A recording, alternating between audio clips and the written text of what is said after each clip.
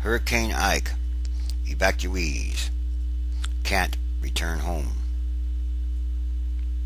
Rescue crews navigated debris-strewn streets Sunday to reach people still stuck in some of the thousands and thousands of homes flooded by Hurricane Ike. Authorities imposed a curfew in Houston and have warned it could take weeks and weeks, if not months, before the nation's fourth largest city is fully back up and running.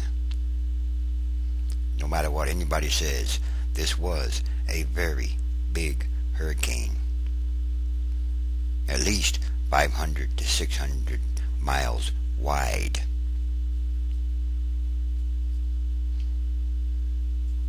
Authorities hope to spare thousands of Texans, 140,000 by some estimates, who ignored orders to flee ahead of the storm from another night amid the destruction.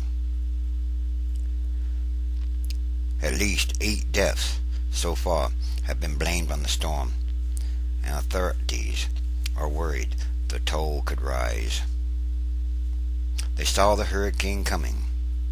They saw what it did to Haiti and Cuba, and they just sat there. In Houston, a week-long curfew from 9 p.m. to 6 a.m. was imposed because most of the city was still without power. Highways, darkened streetlights, and deep pools of water made it difficult just to drive through the city. In the interest of safety, we're asking people to not be out in the streets and their vehicles are on foot. In Hackberry, Louisiana, about 15 miles from the coast, workers were trying to move a large shrimp boat out of the highway with a bulldozer. But the team had to stop because of strong currents in the floodwaters and extreme difficulty in seeing the roadway. You can't see even the sides of the road, and if you left the road, you'd just be swept away. Residents of the small community of Seabrook, Texas, near the Johnson Space Center, were met by a roadblock as they tried to return home, and police officers were turning them away.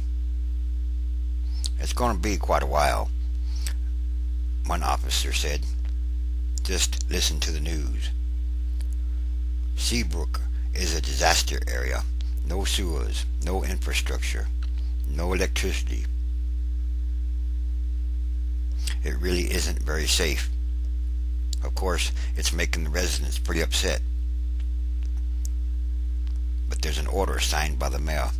We can't let anybody in, and it's going to be a while. Some of these little cities or towns, they are destroyed in all practical respects or aspects.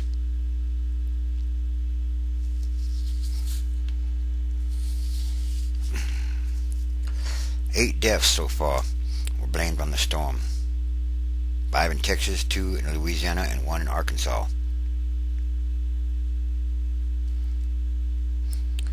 Authorities said Sunday 3 people were found in Galveston, including 1 person found in a submerged vehicle near the airport. Another person died in Arkansas when a tree fell on his mobile home. The Texas governor's office said at least 940 people had been saved by nightfall Saturday, but that thousands and thousands more had made distress calls the night before. Another 600 were rescued from flooding in Louisiana. Yes, even in Louisiana there was flooding. In Orange, Texas, the mayor estimated about a third of the city of 19,000 people was flooded. Anywhere from 6 inches of water to 6 feet. These people got out with the wet shirts on their back. And we don't know exactly how long it will take to pump water out of the city. It's going to take a while. Yes, no matter what anybody says, there was major damage. This was a very, very big hurricane. Hurricane Ike was the first major storm to directly hit a major U.S. metro area since Hurricane Katrina devastated New Orleans in 2005. And Hurricane Ike is still causing problems. Although it weakened to a tropical depression early Sunday morning, it was still packing winds up to 30 miles per hour or 35 miles per hour as it dumped rain over Arkansas and was headed north. Tornado warning sirens also sounded in parts of Arkansas, and the storm downed more trees and knocked out power to thousands and thousands more there. More than 3 million were without power in Texas at the height of the storm, and it could be weeks, if not months, before it is fully restored. Those who did leave were glad they heeded orders despite the inconvenience. Why did they stay? They saw the hurricane coming, and they just sat there. Many didn't even try to leave. What were they thinking? They couldn't see it coming?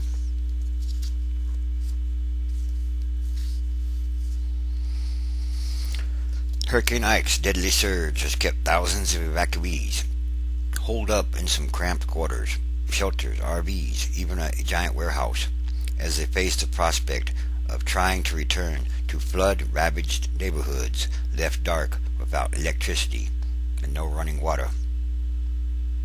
Others stayed in motels in the hopes that they had enough money to stay until it was safe to return.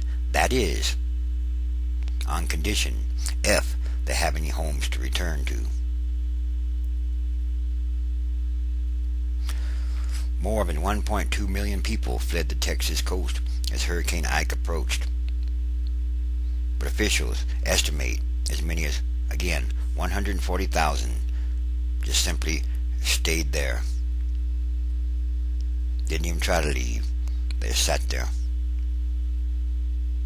Rescue crews went neighborhood to neighborhood throughout the night to try and save those who stayed from having to spend another night amid flattened homes, just mounds and mounds of debris, and downed or snapped in two power lines. In San Antonio, approximately 140 miles inland, shelters held at least 5,000 evacuees. More than 4,000 people rode out the storm in tents, RVs, and campers, according to the Texas Parks and Wildlife Department. In Tyler, about 200 miles inland, 3,400 evacuees took temporary refuge, and it became clear that some shelters wouldn't suffice for the long term. A city spokeswoman said officials were trying to figure out what to do with at least 1,600 people huddled inside what once served as a Walmart warehouse. They don't know what to do with all the evacuees. And, like I said, many places along the Texas coastline, they're badly damaged. Thousands and thousands of houses have been destroyed. It takes a long time to rebuild all this stuff. Infrastructure has to be put back in place. Well, first electricity restored, and that is going to take a while. Anyway, once again, Hurricane Ike was a warning. And on top of that, it was more than a warning to the people of America, this country. And these are more signs of the end times, transition days. And there are many, many signs. Just watch the news. Yes, many signs.